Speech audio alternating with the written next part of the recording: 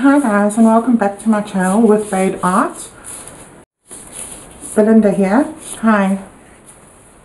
I'm just putting my gloves on quickly. So I've been doing a bit of experimenting, trying to get a particular outcome, and I might as well show you. So I have this one here, which is different thicknesses, 3 different thicknesses of paint, and this one here, trying to work with the gold, and of course I've done another one with, if I can lift it off here, seems to be stuck. Oh, I just messed it up, but anyway, that's not actually dry. And that was with the white satin enamel.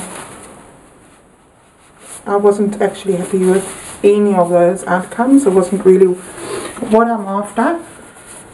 So hopefully today I'll get definitely what I'm after.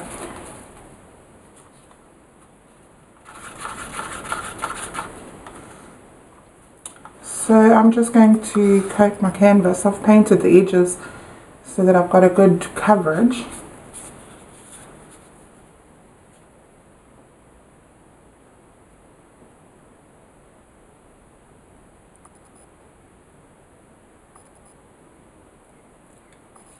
So this black is actually thinner than normal, just as a base coat.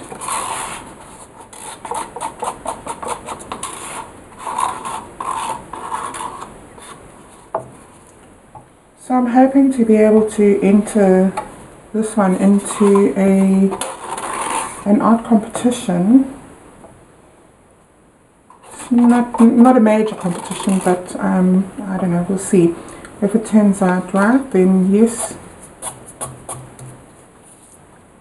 Right, I'll see you in a bit after I've coated this. So this canvas here is an 18 by 24 inch. So I'm looking at probably about 450 mils maybe.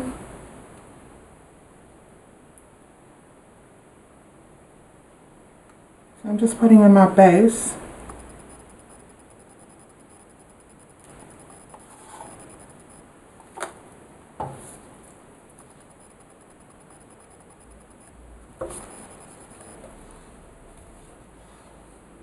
So that's just plain black, and then I have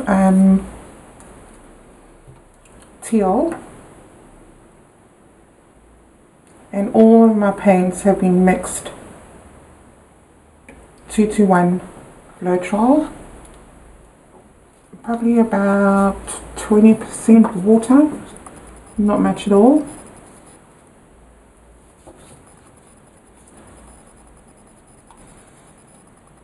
And this beautiful purple is Decoart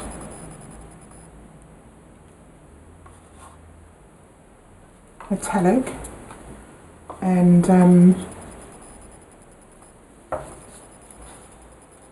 it's just also Liquitex Basics normal, just a plain purple.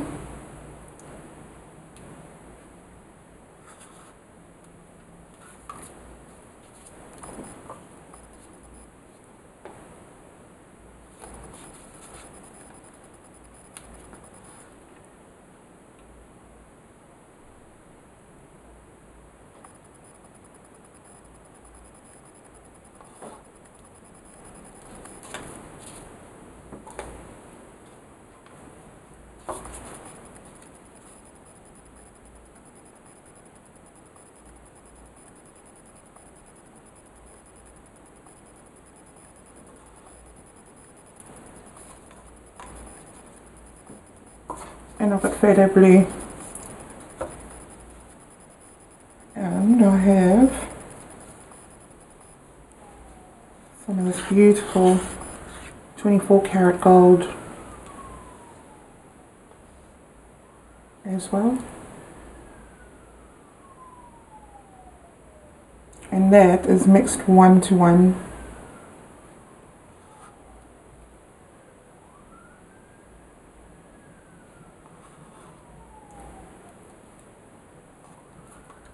So we're on 450.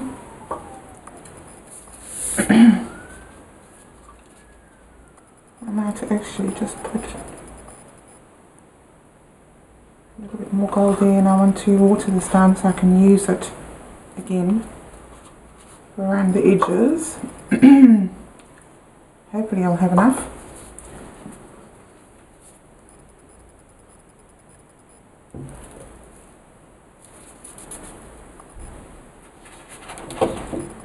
Let's bring this bad boy back.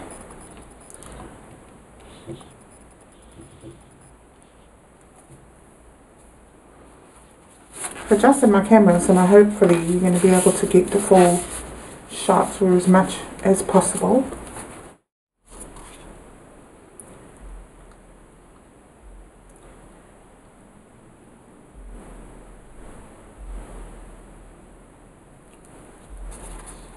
So I'd like to impart some knowledge with everybody today. When I do my pours, I always look at the composition, because you know, I don't like it to end up dead center, because it's not easy on the eye. So the eye is used to looking at things in relation to a certain pattern, and that pattern is actually, your eye goes immediately to the golden mean. So while I pour this and tell you the story, if you don't want to hear about it, perhaps you can just mute it and then just watch the video.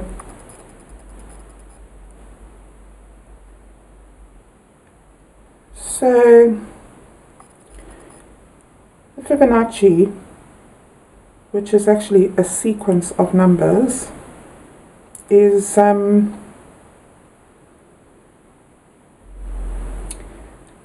was actually from back in the day. I think it was 1180 to 1250, and it was Leonardo Pisano Biagalo who actually came up with it. And Fibonacci it means the son of Fibonacci. Years ago I actually researched this because I came across it accidentally, and it was the golden ratio that was quite intriguing for me. And because I like numbers, I found that, you know, I was researching it more and more. Let me just torch this.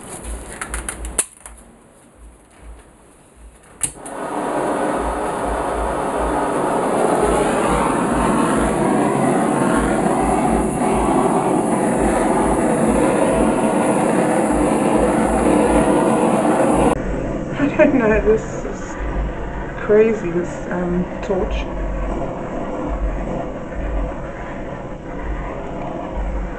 So I do like what's going on, what's happening here, but I would have preferred a bit more gold in the center opposed to all that black. Now, why is it leaning again? My table is completely flat. Right, so back to the golden mean. So with the golden mean and the Fibonacci, the golden mean is pretty much where your eye actually focuses in a point to a point, which is actually pretty much goes on for infinity. and then your eye will go to a different spot, or it'll follow. I will put up a picture.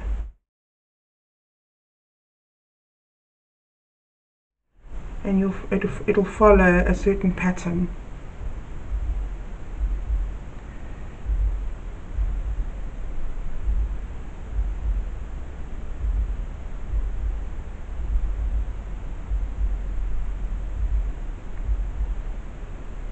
So you have to work out the golden mean on a golden rectangle, basically, to get this point. So in all of my art, because I'm actually also a fine artist, oil paintings, etc., and you know, I try and stick to as close as possible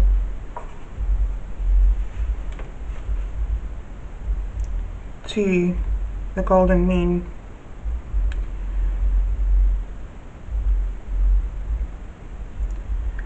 So Fibonacci actually is a sequence of numbers.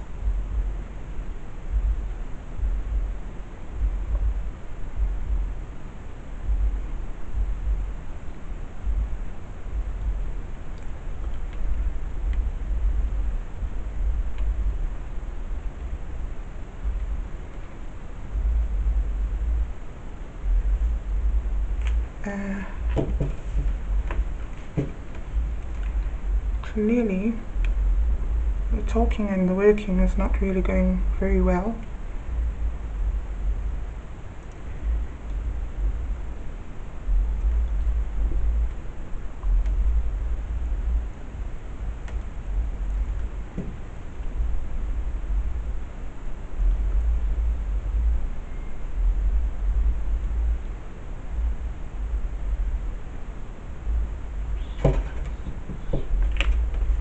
Okay guys, I don't know if you can, hopefully you can see what is actually going on here. I'm already getting what I'm after. Yay.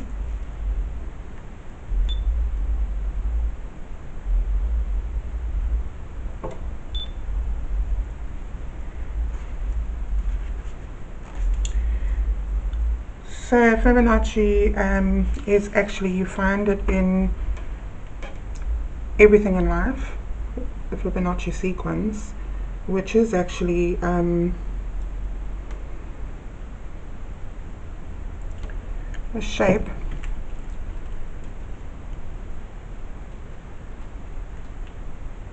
it's even in people, it's in you, it's in everybody and everything. It's in flowers, in the petals, and in the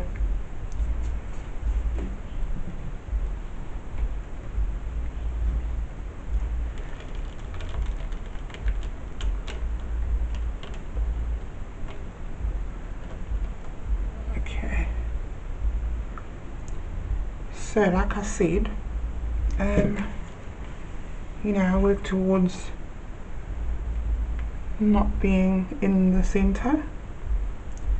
So I'm just bringing this off center. If you can't work towards the golden mean, then try your best to get thirds. So I always have that in mind. Okay, I just want to take some of this here. So I might just use that spoon.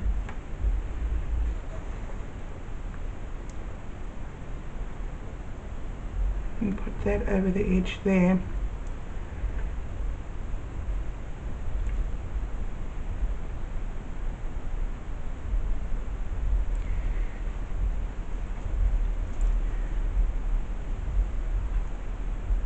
So the golden rectangle is the perfect rectangle for the eye. So advertisers use the golden mean, and photographers use it. Most TVs, I'm not sure if it's all TVs, but most TVs are actually designed with a golden rectangle.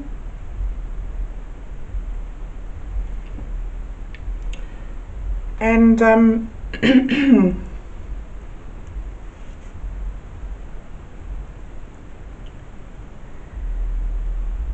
yeah, so you can work towards that.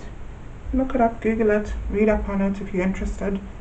I thought I'd just share some knowledge on that. You know, I've heard a lot of people talking about it's the golden, the Fibonacci. No, it's not. And I'm the kind of person who I like to talk about things in the correct sense, so to speak. And like I said, you know, I've practiced it and I've put it into practice with all of my art. And yeah, it's definitely is good for the eye, appeasing to the eye. So I'm just going to give this a torch, and then I'm going to bring you guys down to give you a closer look. I hope I didn't bore you too much with the Fibonacci sequence and the golden mean and the golden ratio. Yeah, like I said, you know, like when people talk about things like that, I prefer it if they know what they're talking about.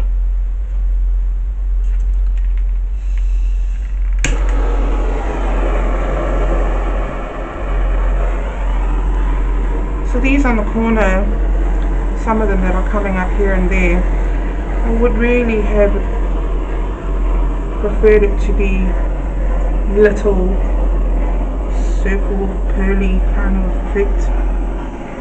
Some of it is.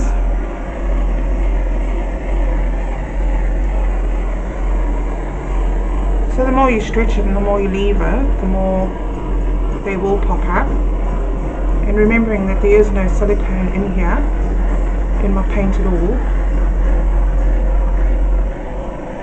So just popping some of these bubbles is already bringing some more out. So I'm so happy about that.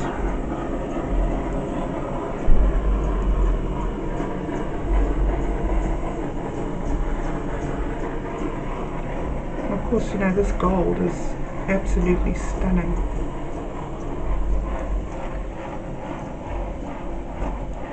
Okay guys, I'm going to bring you in for a closer look.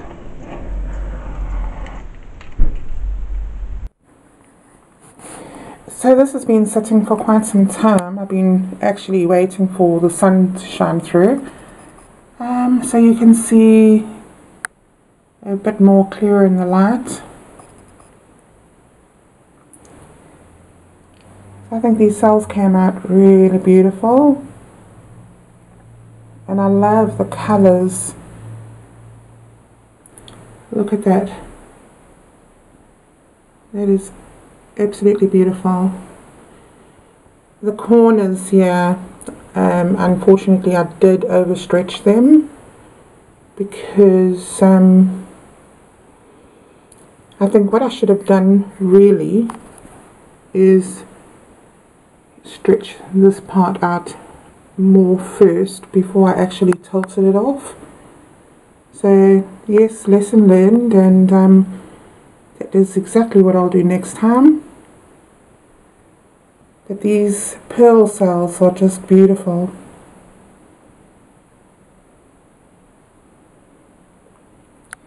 And of course this corner is also a bit stretched out. There are some pearl cells there. And this side is also stretched, this corner. Although I don't mind that very much because it kind of frames the painting.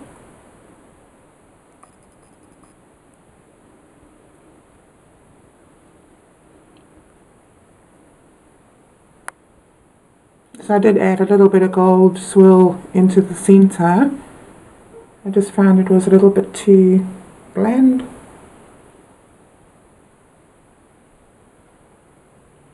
But yeah, I think this really is going to be quite a showpiece. Well guys, thank you very much for watching, and please don't forget to like and subscribe, and hit the notifications bell so you could see future videos. You get notification.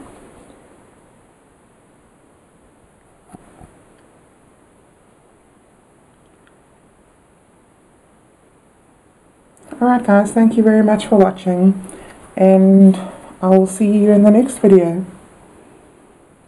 Thank you, bye.